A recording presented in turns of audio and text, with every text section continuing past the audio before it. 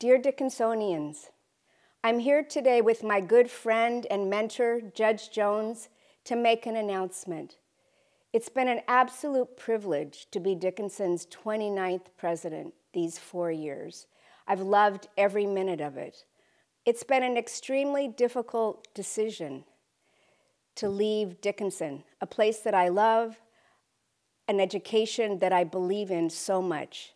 But I've been asked to return to the American University of Nigeria, and I feel compelled to go to continue the work that we began a number of years ago in peace building and extending education, not just to young Nigerians, but to Africans throughout the continent and to many young children who are out of school. I've said to many students here, our work, our education must be used for the common good, and that's what compels me to make this decision. So when you leave an institution and a place and people that you believe in so much, you always worry about what's coming next. There are no worries at Dickinson. I believe Dickinson is about to have the most impactful president we've ever had. And I'm just absolutely thrilled that Judge John Jones will be the interim president at Dickinson. John brings all of the knowledge and the skills and the energy needed at this moment to take Dickinson to newer heights. Thank you, Margee, and I thank you for your trust. If it's possible for two people to mentor each other, then you've certainly been my mentor as well. It has been an absolute joy to work with you during these last 4 years as chair of the board. So I'm here with a heavy heart today, but also with great enthusiasm.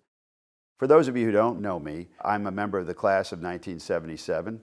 My son John is a member of the class of 2011. I also have a niece, Lexi, who graduated from Dickinson College. So it's all in the family.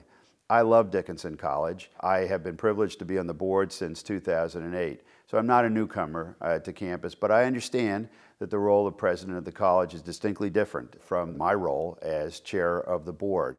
During the summer, I will step down from my role as a United States District Judge. I'll retire from that position to take on this position, and of course, I'll also resign as chair of the Board of Trustees. I'm all in this position, as it should be. I feel called to this position. I feel that this is my time to step up and to serve my alma mater, and I expect to do that with great vigor, with great enthusiasm, and total commitment.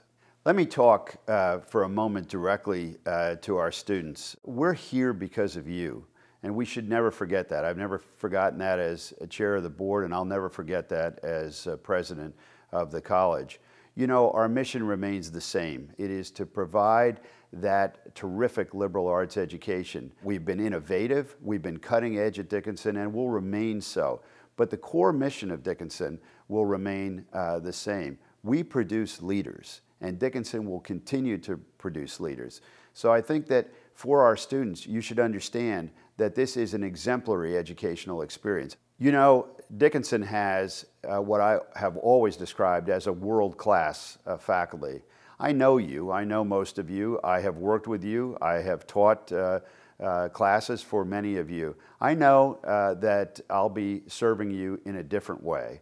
I thank you for everything that you've done, and I hope that you'll give me the same support that you gave and have given to Margee during her tenure as president. And one final word, Margee, thank you. Thank you so much for everything that you've done. As I said, this is a bittersweet moment for me. I have found working with you to be such a great privilege, and I have learned so much from you and broadened my horizons, and I look forward to continuing our warm friendship and relationship through all the days ahead. Thank you for those kind words, John. Your support, your advice, your wisdom these 4 years have been invaluable, and your leadership will shine in this new position, and I wish you all the best.